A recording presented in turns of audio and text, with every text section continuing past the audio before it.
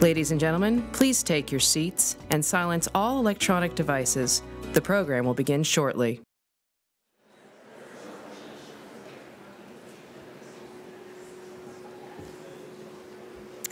Hello, good evening everyone, and welcome to Boston and the 57th annual meeting of the Psychonomic Society. Appreciate all the effort you've taken getting here, and those of you that are still working through time zone changes, the effort to stay awake. We have over 2,500 researchers from over 30 countries attending this meeting, over the next few days, you will be in the proximity of such sites and attractions as the Boston Commons, Faneuil Hall, Bunker Hill, and the USS Constitution, as well as the beautiful Back Bay area just out your back door. I hope that you are able to explore and enjoy Boston while you're here, but not so very much that you miss a lot of psychonomics. As the chair of the Psychonomic Society's governing board, it is my honor and privilege to serve our field. It is incredible to realize the breadth of this organization, not only in topical scope, but also in geographical scope. We hope that these meetings will serve to strengthen and increase the ties and collaborations among experimental and cognitive psychologists around the world. We have some awards to present, and we're going to introduce the keynote speaker in just a moment. But before that, I want to take just a few moments to highlight some of the Society's recent accomplishments, some of which you've been reading about up there. As of today, the membership in the Society has increased to over 3,700 members, which is almost double from 2014. And importantly, many of those members, the new ones, are students, which bodes really well for the future of our Society. In May, we held our second international meeting of the Psychonomic Society in Granada, Spain, with almost 1,000 attendees. And many of the attendees remarked that it was one of the best conferences they've ever attended. In June, our second Leading Edge workshop, where the Society awards up to $50,000 to hold a special workshop, a symposium at the annual meeting, and to create a special issue in one of our journals, was held in Chicago. It was called The Evolutionary and Psychological Significance of Play, and it attracted experts from around the world. Be sure to check out their symposium in this room on Saturday at 1:30. Gary Lupien and Rob Goldstone's proposal, Beyond the Lab, using big data to discover principles of cognition, has been selected for the 2017 Leading Edge workshop, and it's going to be held sometime in the midsummer in Madison, Wisconsin. Continuing to strengthen our international representation and collaboration, the Society held its first collaborative symposium at the International Conference on Memory in Budapest, Hungary. That was in July. Led by Almut Hupach, the symposium on the ever-changing engram towards an integrated understanding of long-term memory dynamics was one of the most well-attended symposium at the conference. And please take a moment to explore our website to learn more about us and what's going on, and to take advantage of numerous opportunities, including nominating your students and colleagues for awards, applying for future Leading Edge workshops and collaborative symposia, and other exciting initiatives. Front and center at the website, you're going to find our vibrant featured content section, which is edited by Steve Lewandowski. He and his amazing editorials team have posted their 200th piece as of now, which is remarkable. Comments and participation in ongoing discussions are very much welcomed, and you can join Steve and his team at a special poster that will be held every evening at the poster sessions in the Heinz Convention Center during this conference. So these are just a few highlights of the many things that have been going on in the Society in recent years. As I previously mentioned, our meeting in Granada was a huge success, and this was in no small part due to Teresa Bajo's incredible, tireless commitment to it. Many of you know Teresa here, but I'm not sure all of you knew that she was wearing 3 hats for the Society in the last year. She wore one as a member of the governing board, as the chair of the International Presence Committee, and also as the chair of the scientific committee for the Granada meeting, which, as I said, was a raging success. Teresa, we are so grateful for your extraordinary commitment to the Society, and specifically for the Granada meeting, that we would like to recognize you and your efforts formally. Could you please come up and receive a token of our appreciation?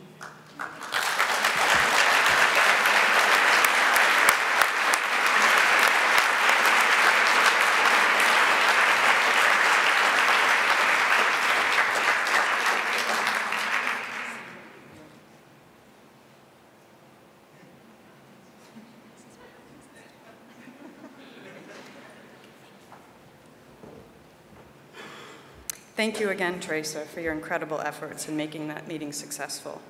And we'll be looking forward to another one in 2018 in Amsterdam. So as you probably know, we launched our new open access journal, Cognitive Research, Principles and Implications, in partnership with Springer and Nature last year. Please provide a warm welcome to Editor-in-Chief, Jeremy Wolf, who's going to give us an update on that journal's first year.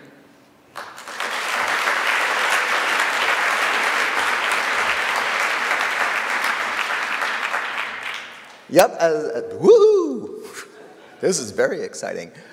So a year ago, I stood on a similar stage in Chicago and announced the birth of Cognitive Research, Principles and Implications, or CREEPY as we call it, in the nicest sort of way.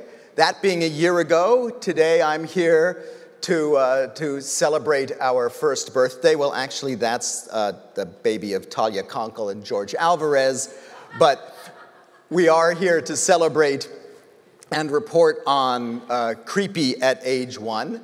And let me tell you a couple of things about how we're doing. As was our intent, the new journal is a high-quality, peer-reviewed, open-access journal. It's the first open-access, fully open-access journal of the Psychonomic Society. And after a year, we're doing quite nicely. The 100th submission for 2016 came in just before the meeting. As many of you will know, for new journals, that's really quite a respectable number. But it does not get you off the hook. You should still get that paper in that you were promising me, or even if you weren't promising me. There's a 50% chance that we'll reject it, but not your paper. It'll be fine.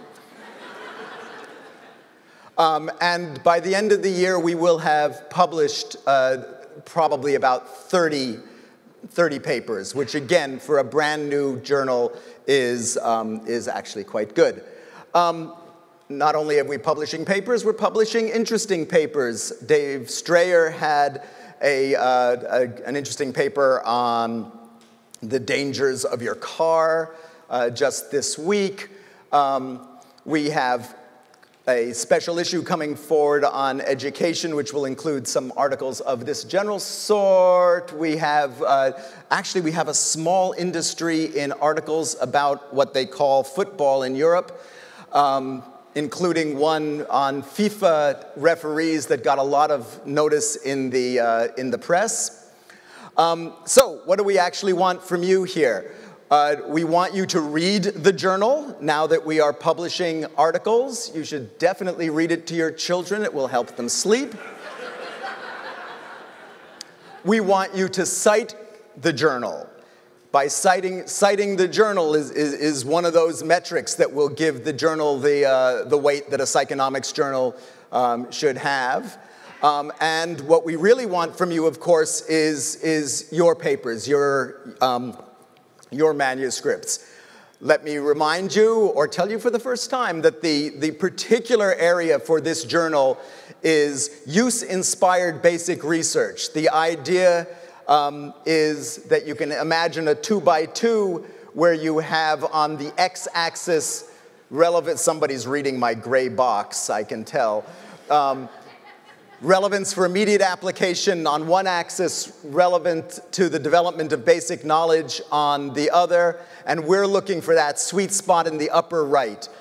Problems that you got from the world, brought into the lab, studied with the techniques of our science. Maybe eventually it will be applied. This is not an applied journal. We want the basic science that's going to solve problems in the real world. If you have work like that, we want to see it. You could also think about work like that a little more broadly. If you are interested in writing a review article that basically says, use-inspired basic research on the topic of your choice, please talk to me. Send me an email. I actually have to go to a wedding by tomorrow lunchtime, so I'll be hard to find here. But we're very interested in people who want to survey the area of use-inspired basic research. I would be remiss if I did not thank the very talented editorial board that has got us through the first year. And again, read us, cite us, and write for us, and I hope I'm back next year with even better news.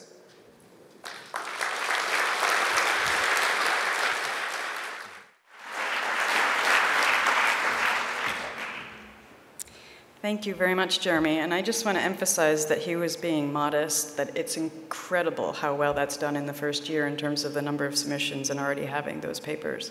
Very unusual, so we're really excited. Okay, let's see. I think I've lost my place. Okay, sorry. I'd like to end my particular remarks here by acknowledging my fellow colleagues on the governing board. If you could please stand. It's a pleasure working with you as outstanding scientists and colleagues.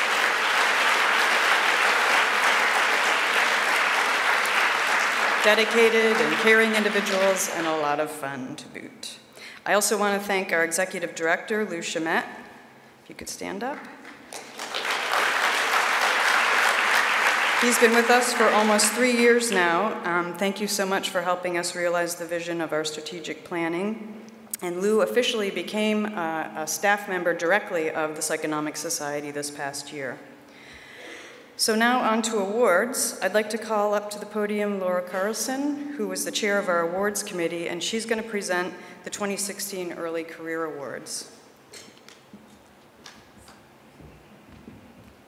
Okay, good evening. I'd like to acknowledge the good work of the awards committee, whose members are Jason Arndt, Teresa Bajo, John Henderson, Patty Reeder-Lorenz, and Lael Scholler. So on behalf of this committee, I want to present these awards that recognize significant scientific contributions made early in a career that serve to raise the visibility of not only our best scientists, but also our fields as a whole. The first recipient of the Psychonomic Society 2016 Early Career Award is Barak Chandrasekaran from the University of Texas at Austin. His research examines the neurocognitive sources of individual differences in speech processing. The goal of his work is to develop optimized and neurobiologically informed training approaches for second language learning, learning impairments, and auditory processing deficits. Please join me in congratulating Barak.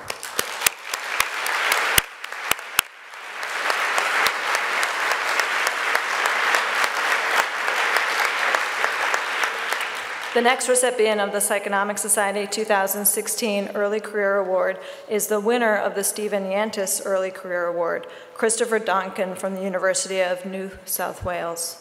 Chris's research uses quantitative methods, including Bayesian techniques, to develop, test, and compare theoretical accounts of working memory, category learning, perceptual identification, cognitive architecture, and both simple and complex decision-making. Please join me in congratulating Christopher.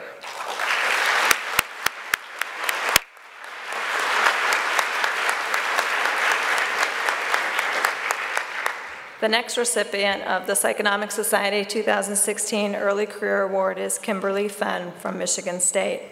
Kim's research focuses broadly on memory consolidation and skill acquisition, with a focus on the effect of sleep and sleep deprivation on memory stability and false memory formation. She also investigates the extent to which fitness impacts memory.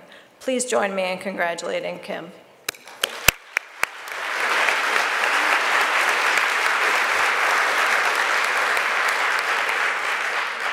Our final 2016 Early Career Award recipient is Jennifer Trueblood from Vanderbilt University. Jennifer's research takes a joint experimental and computational modeling approach to the study of human judgment, decision-making, and reasoning. Her work examines how people make decisions when faced with multiple alternatives and in changing environments. Please join me in congratulating Jennifer.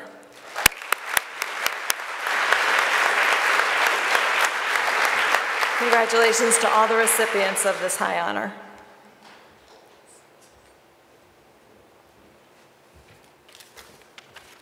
That's yours. Oh, thank you.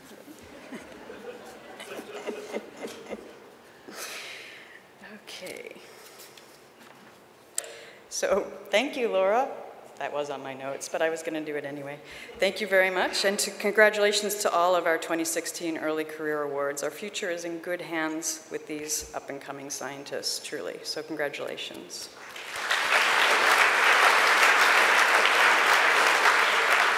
So new this year, we've invited the Women in Cognitive Science to present the Psychonomic Society and Women in Cognitive Science Travel and Networking Award for Junior Scientists, those recipients for 2016. I'd like to invite Natasha Tokowitz to come to the stage to make that presentation.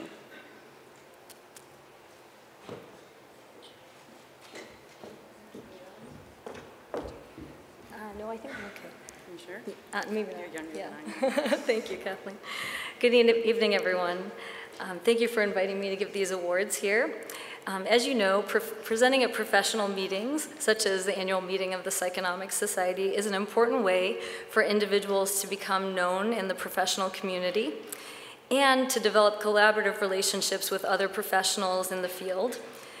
Given the relatively short time frame of the tenure clock, it's essential that individuals begin to appear at professional meetings early in their careers.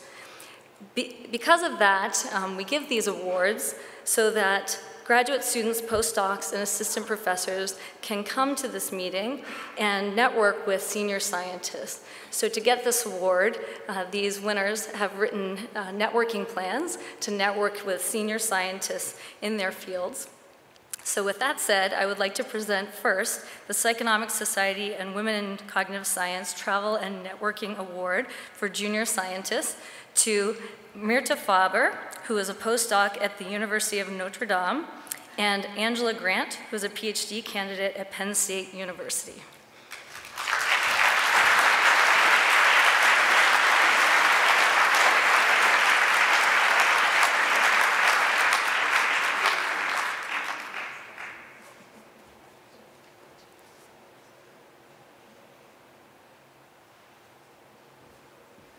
Congratulations. And next I would like to present the Women in Cognitive Science Travel and Networking Award for Junior Scientists, funded by the National Science Foundation.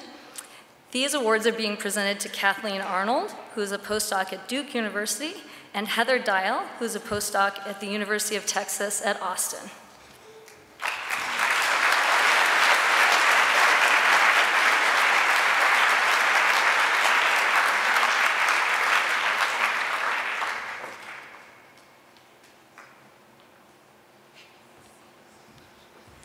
Congratulations to all of our Travel and Networking Award winners. Thank you, everyone.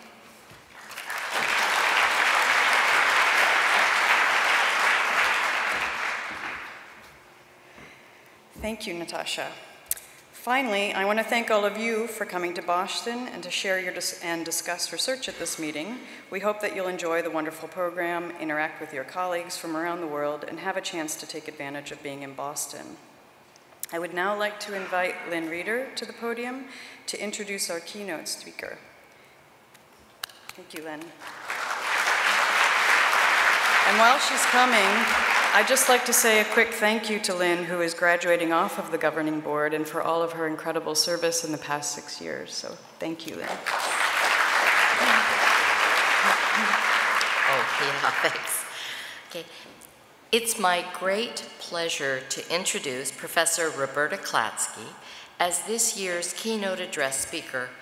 Dr. Klatzky is the Charles J. Queenan Jr. Professor of Psychology at Carnegie Mellon University, where she's also on the faculty in the Human-Computer Interaction Institute and the Center for the Neural Basis of Cognition. Her training is as broad as her affiliations and her interests. She received her bachelor's degree in mathematics, graduating with distinction and high honors from the University of Michigan. She received her doctorate from Stanford, where she studied human memory with Dick Atkinson. From there, she joined the faculty at UC Santa Barbara and further broadened her interests. Most people who study perception focus on hearing or vision, but she went into an almost unknown area, haptic, also known as touch perception, and also pioneered important applied topics such as how the blind navigate their environment. Her research in this field is just one example of Bobby's breadth of interests and important contributions in so many domains. Her research investigates perception, spatial thinking, and action from the perspective of multiple modalities, sensory and symbolic, in real and virtual environments. Klatzky's basic research has been applied to telemanipulation, image-guided surgery, GPS-based navigation aids for the blind, and neural rehabilitation. She's authored more than 250 articles and chapters and authored or edited 7 books. After rising to full professor at Santa Barbara, Carnegie Mellon was very fortunate to snatch her away. Not only did we get an incredibly talented and exciting experimentalist, we also got a generous and smart administrator. She served as department head for a decade while she continued to broaden her research topics. To give you an idea of her energy, she's the only CMU psychology department head who volunteered to teach while also running the department. During my 40 years in that department, no one before her or after her has done that. While conducting important, innovative technical work, Klatzky also managed to find time to serve her department, university, and the scientific community both nationally and internationally. She has served on countless panels that span different scientific disciplines, as well as served all major psychological sciences societies, including being the chair of the governing board of the Psychonomic Society. Likewise, she has served on countless editorial boards while still managing to be highly productive in her own right. Professor Klatzky has received numerous honors, too many to mention all of them here. Among these, she has won the Alexander von Humboldt Foundation Research Award and the Kurt Kafka Medal. She has been awarded fellow status in many scientific groups and has been invited to be a visiting scholar in many places, including the Center for Advanced Study in the Behavioral Sciences at Stanford, a visiting scientist at Max Planck Institute for Biological Cybernetics in Tübingen, Germany, an honorary Hans Fischer Senior Fellow and honorary ambassador at the Technical University of Munich, as well as a senior member of the Institute of Electrical and Electronics Engineers. Finally, if all these achievements were not enough, Bobby Klatzky is also quite impressive outside the academic. She is a fabulous classical pianist, has become fluent in German, late in life I might add, a great cook, and does beautiful knitting and so on. She's also an avid runner, running almost every day. Given that she is also a really nice person, it's no wonder that she has been a pleasure and an inspiration to have known her all these years. Dr. Klatzky's talk this evening is entitled Perception and Action in the Wild. I know we are going to love this talk. Thank you.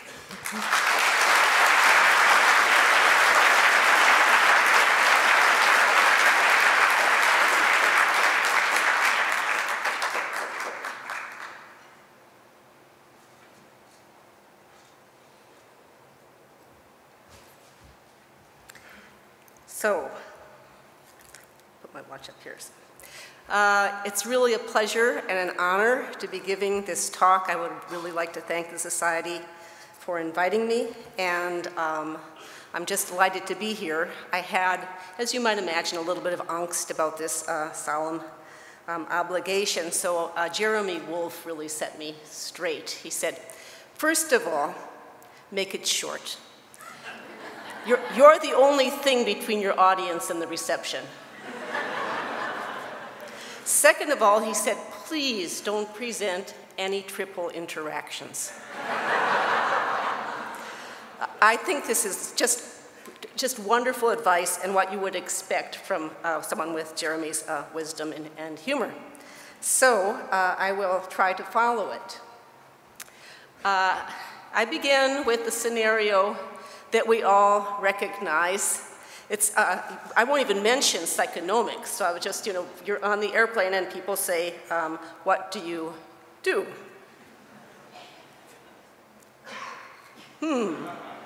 What's that? Here is my classic response.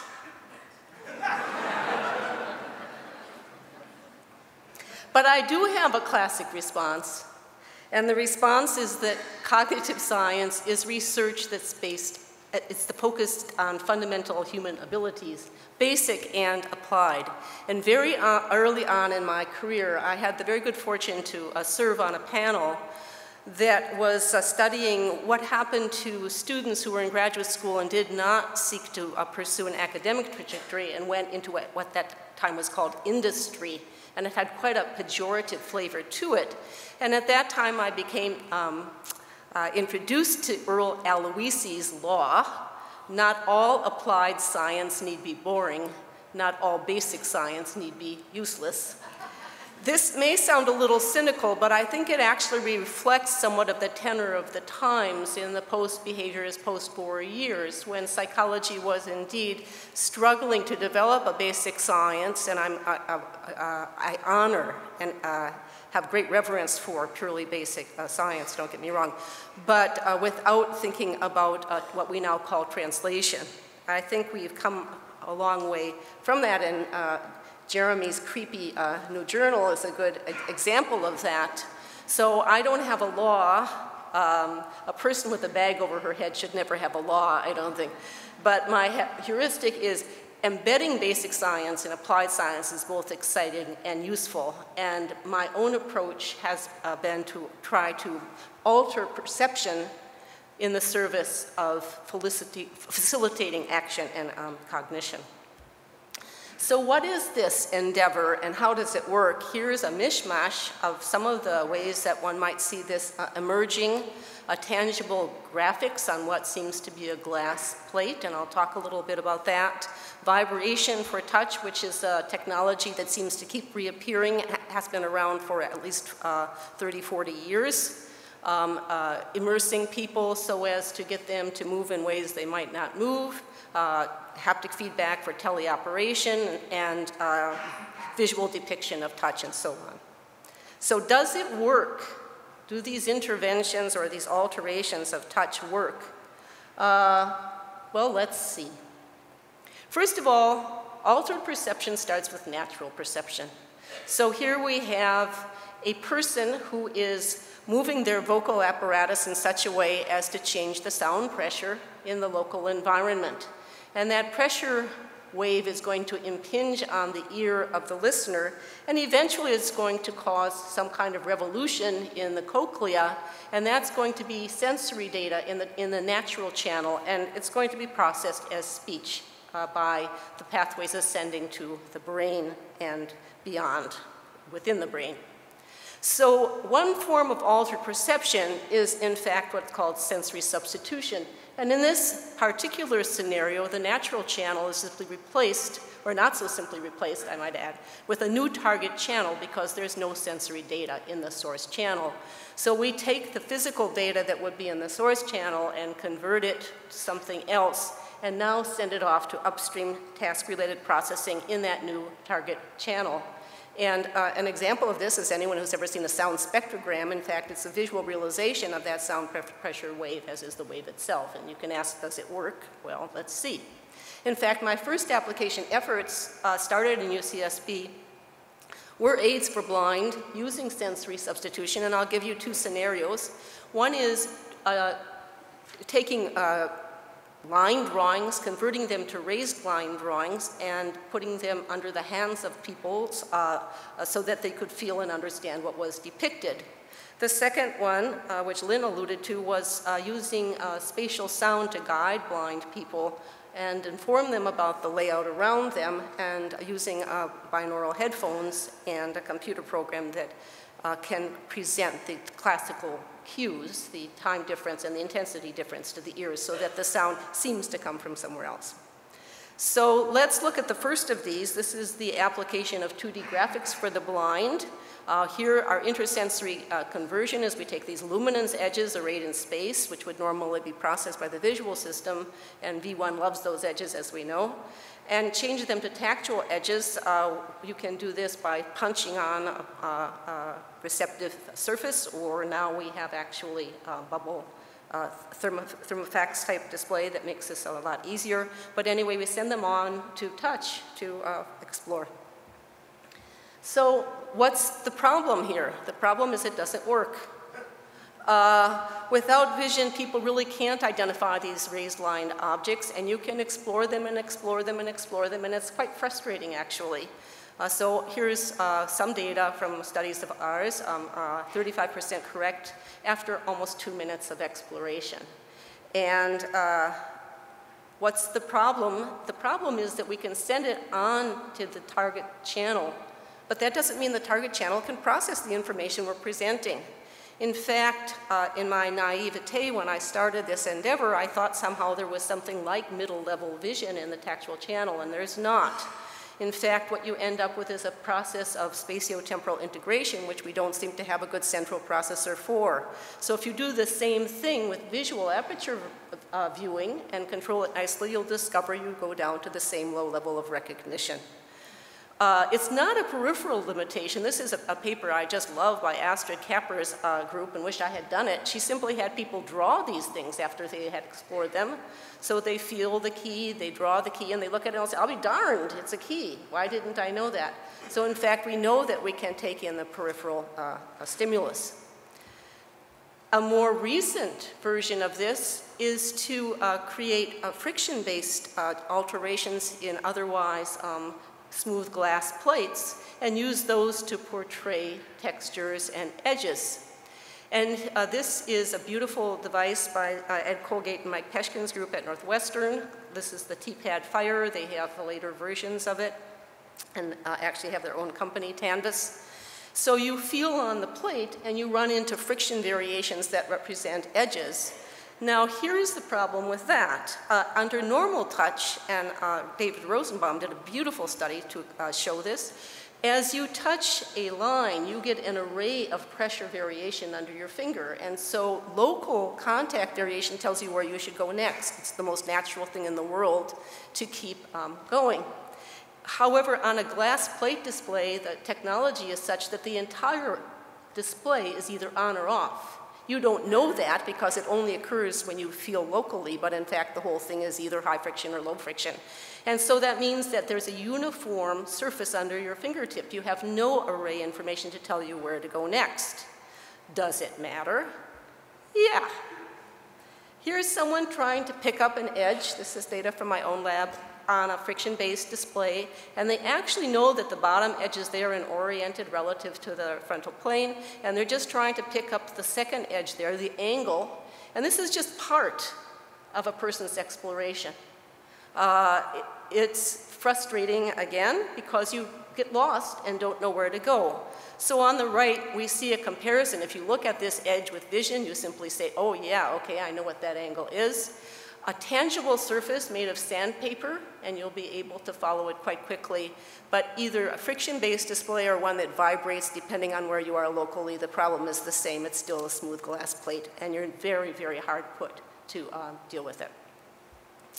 So that was my first foray into applications, and I learned a lot from the original tangible graphics and more recently from the glass plate displays. I kind of got revisited with the same fundamental challenge, although in this case peripherally induced. My second application was with Jack Loomis, who had this brilliant idea long before GPS was a commonplace, that we could actually put a local map in a computer, know where people were by something like GPS, and then present them with information about their environment from what they were feeling. And so here we have the person in their environment. This is actually working. And now she hears, I'm the bus stop, I'm over here. And because of the differential arrival time and intensity to the two ears, that seems to be coming from a virtual bus stop that actually is just really resident in the computer. So we had two goals for this work.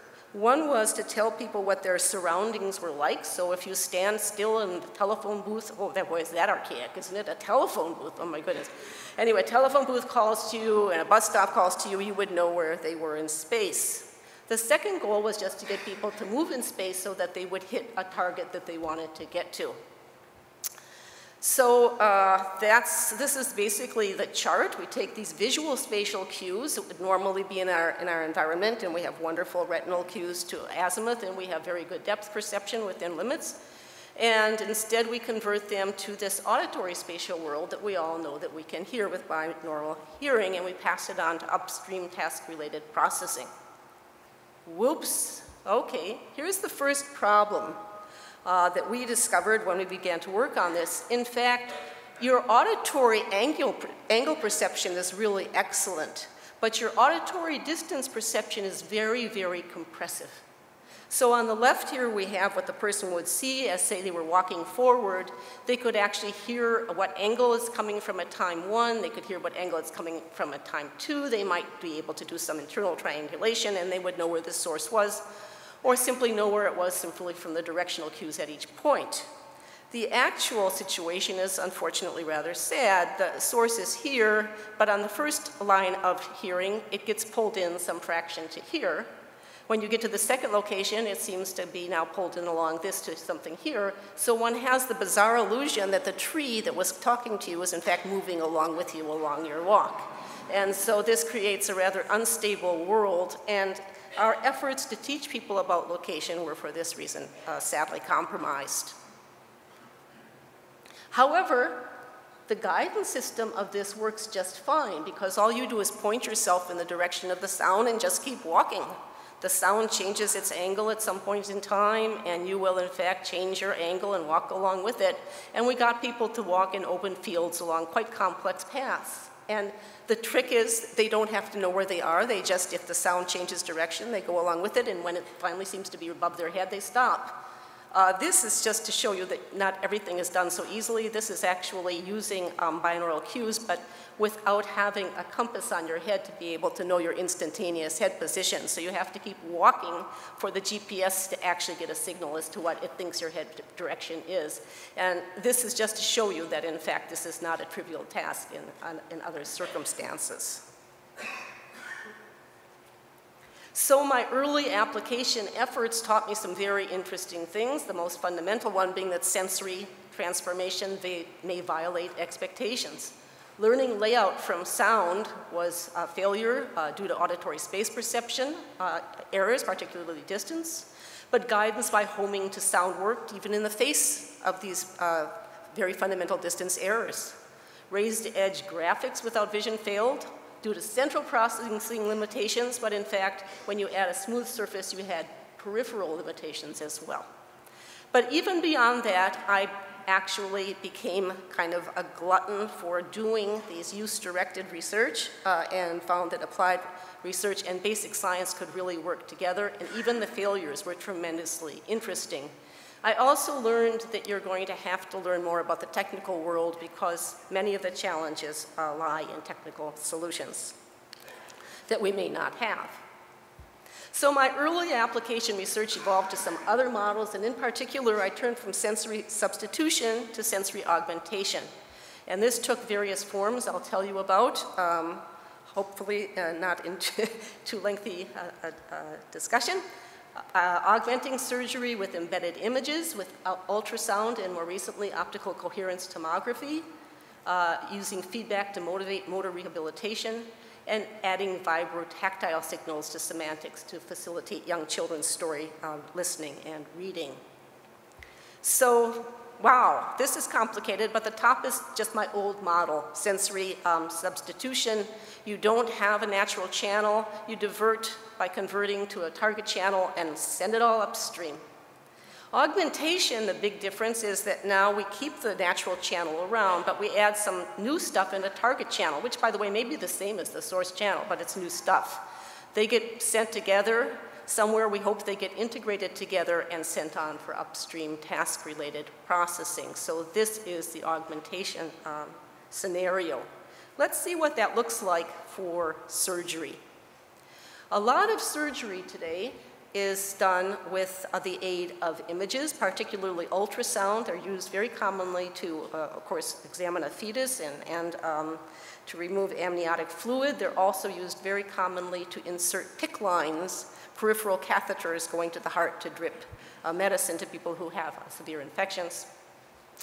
And in the most common scenario, you have a surgeon who is working somewhere but looking at an ultrasound image that is displaced to some screen, which is remote. And our name for this scenario is ex situ imaging. And it creates a mismatch between the location of the perception and the location of the action. So the question is, could you actually use augmented reality to bring these two things together into the same spatial milieu? I happened to discover this delicious problem, and that's actually the word that I used when I first discovered it. I smacked my lips and I said delicious, because in fact my colleague George Stetton had developed a wonderful device to accomplish this trick of augmented reality, and it's simple optics. You have an ultrasound transducer that's actually measuring the sound, and that's in this device here. You have a screen, which normally would be your remote screen, but in this case, it's actually sent to a screen in the handle of the device. Then you have the psychologist's great friend, the half-silvered mirror. The half-silvered mirror sends light rays up to the eye of the viewer by reflection, who also looks down through the mirror to see the patient. Everything is registered and integrated into the same field. And the illusion is that you seem to see the ultrasound image actually floating in the patient. Whenever I see this picture, I have to laugh because this was actually an ultrasound that was converted from a veterinary ultrasound, and it broke down at one time and we had to send it away, and it was taking a long time to be corrected. I said we could call the repair place and make mooing sounds over the telephone in the hope that they might move it along a little bit faster. What's the difference between the conventional in situ imaging and this augmented reality? Well, on the left we see this person looking here and cutting or poking there. And any cognitive scientist can tell you there's a lot going on here. You have rescaling, you have mental rotation, so there are some complicated processes. The in situ device simply places this illusory image right in the body. If you look at the cross-section of a vein, you see the cross-section of a vein and know where to put your PICC line. And it's sort of like picking up an olive at a cocktail party on the end of a toothpick. You can become instantaneously the surgeon that's poking in the right place. Well, maybe not, but in any case, something close to that idea. So with Bing Wu and George, we began looking at the effects of in situ and ex situ. In our first work we went out and became the Tupperware champions of Pittsburgh. We bought lots of little Tupperware jars, filled them with milky fluid and put beads in them, had people look at the beads with an ultrasound and presented it to them in one of two scenarios, either on a remote screen, which we call the ex situ situation. And in these screens, one typically sees a metric with some kind of centimeter markers, and we would put centimeter markers down there for people to know what a centimeter was so they didn't have any problem with the metric. Or directly in situ, where we would see the target in presumably its registered location, although it doesn't really exist there. What exists there is what's being imaged by the ultrasound. So we used two tasks. One was to tell us where the target was by pointing, and the other was directing action to the target by guiding a needle. So here's the localization task. People pointed to what they thought the target was by setting a pointer on the rim of our Tupperware bucket, and they were imaging it either in situ or ex situ. And by triangulating from multiple pointing actions, we could figure out where they represented the target location to be. And these data are pretty straightforward. We see here the true target depth, here the perceived depth, the diagonal is ground truth. One of these lines, this one, is looking directly into the bucket. It has no milky fluid, you just see the bead and point at it, and people are quite good. With the in situ display, there's absolutely no difference from that performance. They simply point to it, it's that good. And in the ex situ display, they have a kind of consistent shallowness that they think that it's been pulled toward them. And we did several studies to figure out what the source of that shallowness is. Some of it might just come from underestimating how much you're poking in when you're actually pushing with the ultrasound probe, and some of it appears to be cognitive in origin. But that's not so important. The point is that it's there. You don't see the target in its true location. So now let's see what happens if you were actually trying to put a PICC line toward what you were imaging. This is the task where people actually guided a needle to the perceived target location through the top of the bucket. And at a certain point, they can actually see the echo from their needle in the ultrasound plane. So that starts around here, about 4 centimeters deep for this target. So they actually begin to see the needle here. But here's the deal. When they're doing it with the in situ display, they simply aim in the right direction, and basically, these are just different people, and the average go toward where they perceive the target to be, which is true. In the other situation, remember, they perceived it as too shallow, and you can see their first directions are, in fact, pointing toward, oh, sorry, now I have to go back. How do I do that? Good. They're pointing high. And then when they get to the point where they see that, in fact, that they are high, they have the oh response, and now they're going to descend downward towards the target. Unfortunately, this would really, if you had tissue that you could afford to get rid of, say in a breast biopsy, you would cut through excess tissue. In the case of a vein, in fact, you'll miss the vein. And the statistics on first stick misses are staggeringly high in the literature. So in fact, this is a very real problem in the placement of PICC lines with the conventional ultrasound.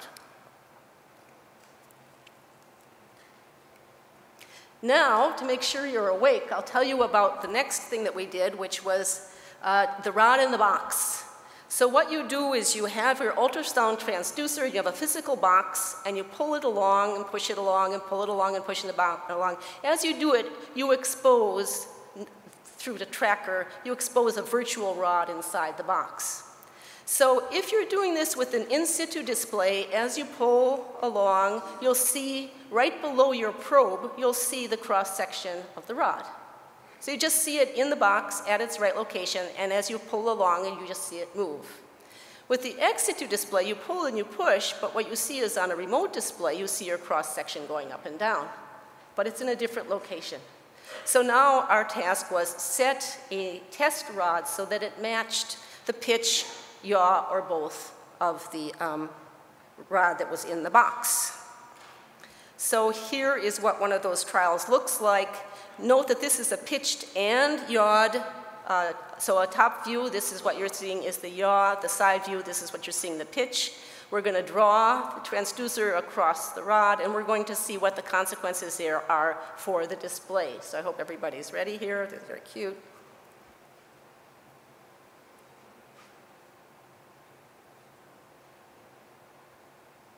So as you push or pull, you should know that, in fact, the rod is tilted in a particular pitch and yawed in a particular direction.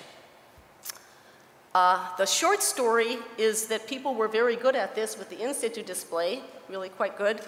In the ex situ display, they not only made systematic deviations in their orientation, but they had these odd flips where they flipped the direction in which the rod was. And this is because the task is so demanding, they couldn't remember whether they were pushing or pulling as the rod changed its direction.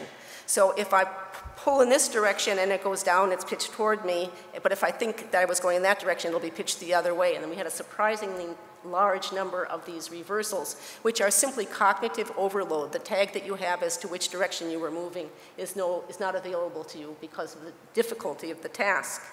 Now, if you think that's hard, this is a weird object in a box. It's still in the box, and I'll help you out a little bit. We did this with 2D and 3D. So you're pulling your transducer along in this direction, and the first thing you see is the projection of this on the screen, which is this little bar there. Then you come forward, and you'll see two tubes, because this is where you are here, and now you see the two tubes on the left. As you go further, all of a sudden, this edge will emerge with the tube beside it. You get the idea? You keep going in, you'll get to the second edge, and then finally you'll end up with the last little edge here. So we had people match a test object after exploring these objects in the box. They did 2D, they did the 3D version of them. It's very, very cognitively demanding, but to our surprise, people could do it quite well when they were actually in situ. That is, they saw the cross-section they were looking at as they pushed and pulled. When they were doing it on a remote screen, as you can imagine, it broke down quite quickly. The nice thing about this is it tells you that an ex situ display might be useful to actually tell you about the shapes of objects that are beneath the skin, tumors and the like, just by exploring with your probe. More recently, we've been extending this work to a different kind of imagery called optical coherence tomography, which is very commonly used in eye surgery. It's very, it does only 5 millimeters or so of tissue, but at very high resolution, and it actually creates a voxel so you can scan it in different directions. And this on the left is our vision of how this might be embedded under a microscope by actually showing a surgeon an OCT image in situ under the microscope. And on the right, we actually see this. This is an OCT image in a cow's eye. And so the OCT is of the cow's eye, has been placed down in the cow's eye, registered exactly as it should be, although not seen in this case through a microscope. So this raises a very interesting basic question. If we want to place an OCT image down under the eye in any orientation so that people can see the structures they want to operate on, can surgeons see slanted things under the microscope? This turns out to be a very non-trivial question, both for perception and for optics. Microscopes are made to have focus at one depth. When you slant something, you violate that. You now have things in front of behind the depth of focus plane. But because these devices are really good, you can still see, even though they're not quite on the focal plane, you can see in front of and behind them. But in fact, the magnification factor, as it turns out, is different in front and behind, so you have an anisotropic magnification factor. Add to that the fact that the microscopes make essentially an orthographic projection where everything seems to be very far away from you in terms of how your eyes focus, but very near to you in terms of where you seem to think that it is. You have many violations of the standard depth cues. Both the monocular cues and the stereo cues are, in fact, distorted. So we set out to ask whether surgeons could see slant under the microscope. To do this, we decided to develop a stimulus that would eliminate the conventional 2D cues. Just to go back one, sorry. We have these 2D cues from the textural gradient. We decided to get rid of those with our stimulus and actually just have stereo cues. And this is the first order approximation that we did was this particular kind of image, which looks like a fractal and is a fractal. And in fact, it constitutes what people call 1/f noise.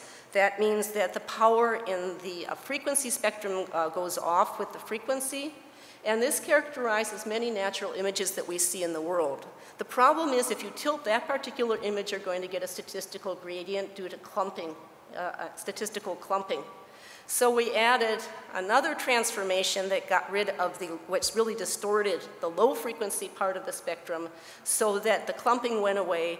And now, within the limits of how well you can actually print the darn thing, you can tilt it and the statistics remain the same all over the image. So you can't tell, we hope, from gradient cues. Here's our control, just a very nice stimulus with lots of perspective, although under the microscope that perspective will be distorted. And in fact, for those who like free fusion, this is the stereo pair for one of these images. And if you can, in fact, fuse it, you should be able to see tilt because it does, in fact, have stereo properties. And it's bottom in slanted with 30-degree slant.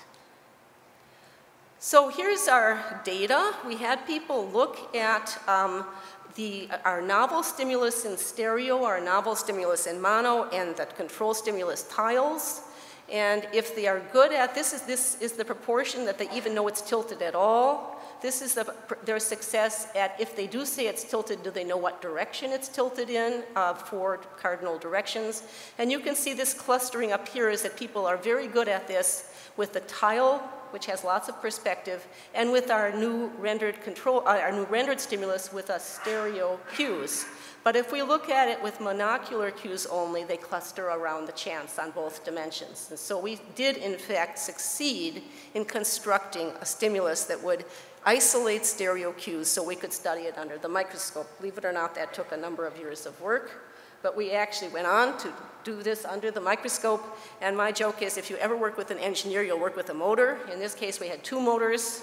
One of these is to push the stimulus up and down so we can put it in the subject's own depth of focus properly. And the other one is a pitch rotation motor so we can tilt the darn thing and ask people to tell us whether they think it's tilted.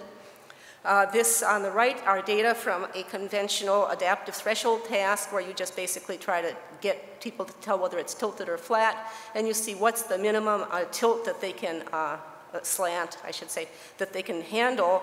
And here we see the tile stimuli are in fact pretty nice low threshold that's about what you might expect for a stimulus of this type without magnification.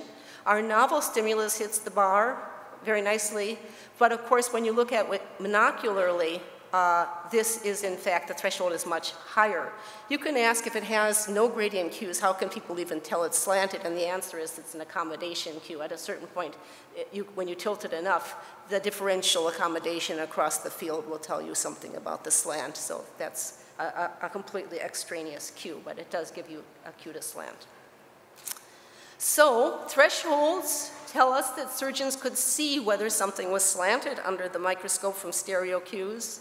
And we went on to ask whether you can match a tool, which is the kind of thing that a surgeon actually has to do. They have to do no more than know that we're showing them a slanted image.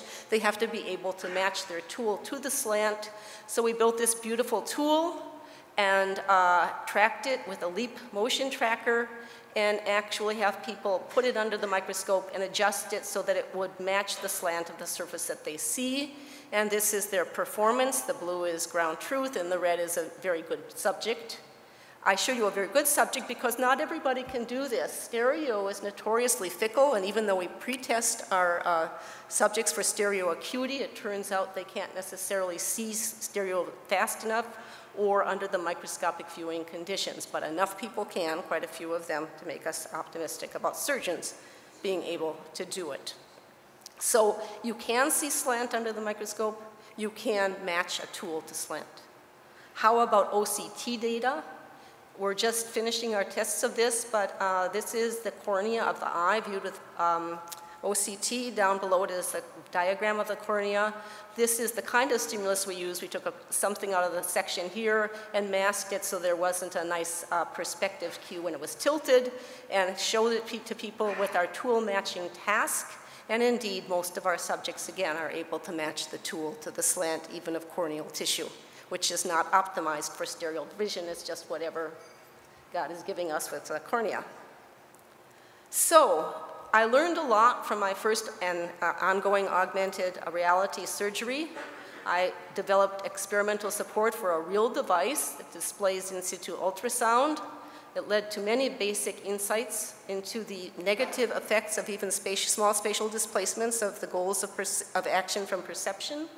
We actually went as far as doing clinical trials and showed that nurses at bedside could use the device to insert catheters. We developed a new kind of stereo cue that we think might have wider use, and we now have results that support the use of embedded OCT in eye surgery. Okay, let me just give you a flavor for a couple of more tasks that we've done. One is a different model in which you augment diabolically by adding distorted information and send it on to task-related processing. And what does this look like? Well, what we're trying to do is deal with populations of stroke victims who are known to have severe and traumatic brain injury, who are known to have severe limitations in their ability to bend limbs, whether it's pinching or pulling their fingers apart or adducting and abducting their arm.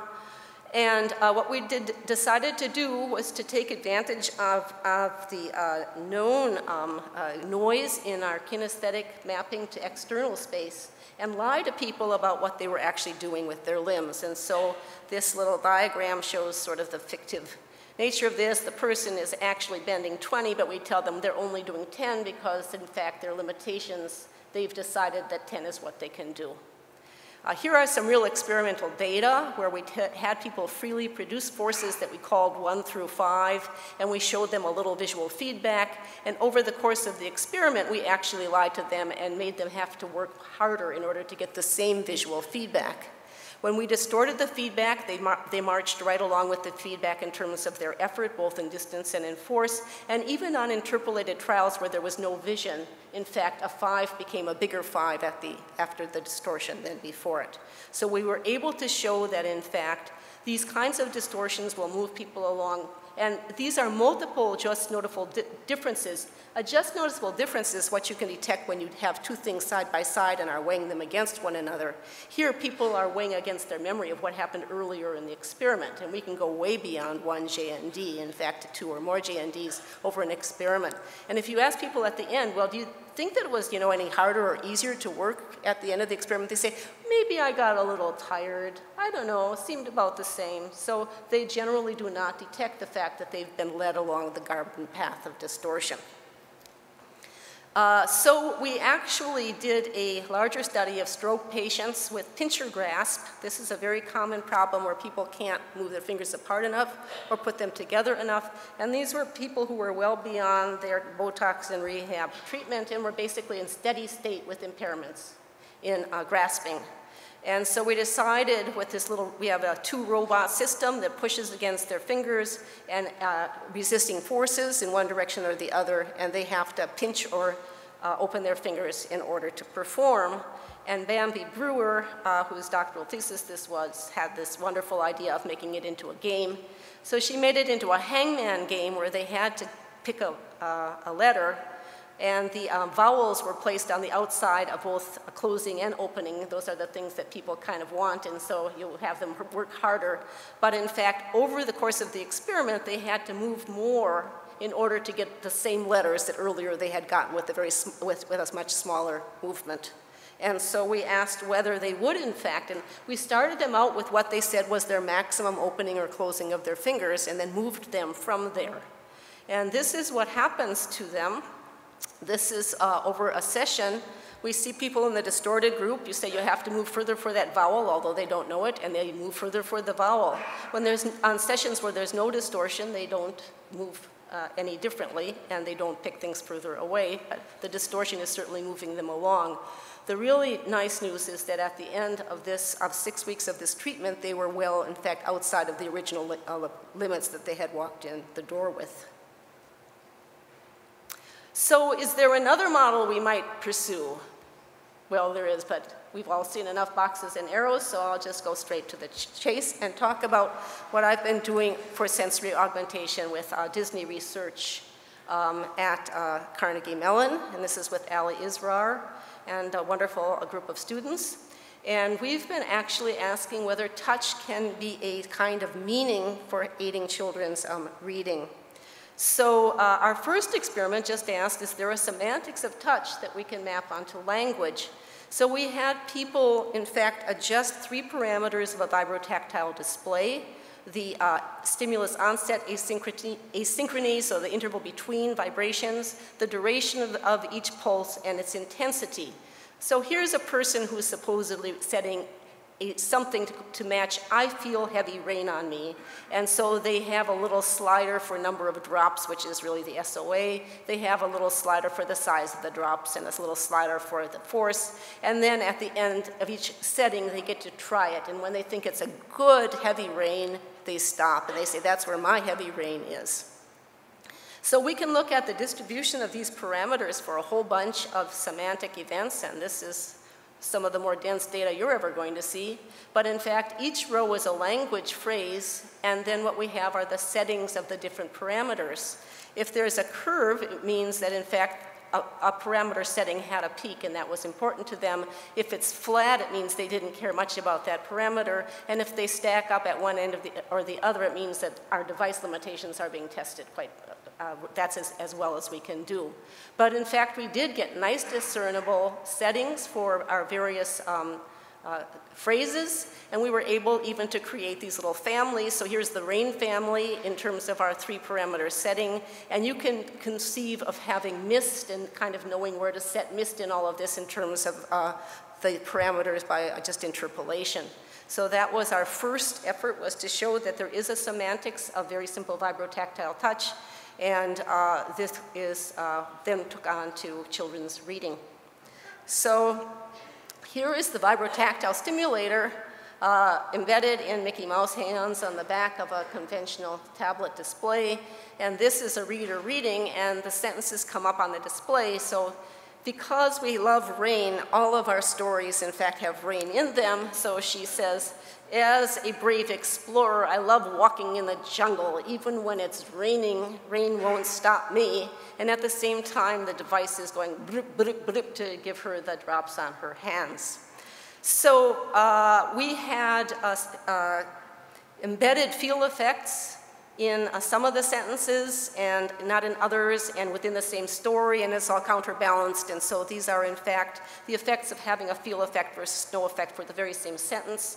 And in fact, you can see that comprehension scores actually improved for the sentences that had the field effects with them, and so did memory. And there's a big enjoyment factor. Kids like the field effects on their hands. We took this to younger readers with story listening. And here we had matching and mismatching field effects. And we asked, can kids this age even understand the semantics of these field effects? So we gave them matching and mismatching field effects and asked them how nicely they went together, and they had a little scale of happy faces to say how well they went together. And this is, these graphs are just the proportion, as you adjust the proportion of kids that have to accept it in order to say it's accepted for the matching and mismatching, you can see that the cumulative proportion for matching and mismatching at 4 is the same. They think everything is great, it all goes together really swell, and they don't care if you're poking them and saying it's rain or whether you're dripping on them and saying it's rain. By 5 years, they have clearly differentiated matching and mismatching field effects, and by 6 years, in fact, they've even pulled apart so that at the most loose criterion, they're well above. And so they do get the sense that these feelings and the semantics of the story go together. Now, when you take the 5- and 6-year-olds and you go over to comprehension, again, the sentences with the field effects are comprehended better than the non-field effects, and so this is for story listening. I could go on. There's more. I have had the great fortune to do lots of great, great collaboratives, great fun and projects, augmenting interaction forces from surgery. I talked about this morning to the Tactile Research Group, and that is an exciting possibility of using surgical environments like the eye where you just can't feel forces and making them available by magnification, teleoperation with magnetic levitation feedback, recently with Ming Lin and her group at North Carolina, acoustical rendering, and I continue with Ed Colgate's group on friction-based rendering, but now for texture rather than for pattern.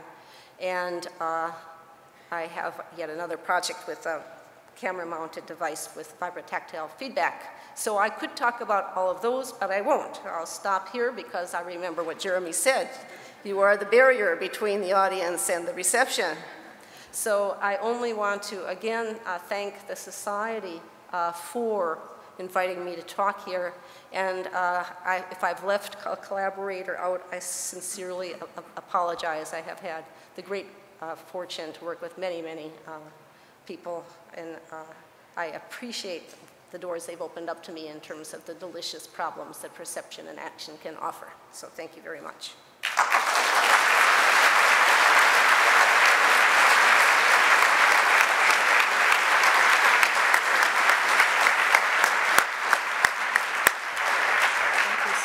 Thank you, Bobby, for just an awesome, awesome talk. Really wonderful. And we would like to thank her for giving us her talk by providing this lovely glass of water.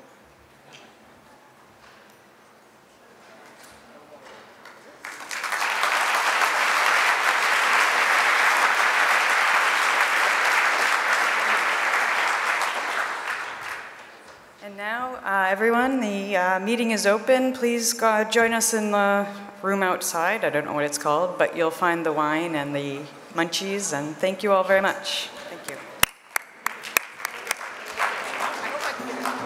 you.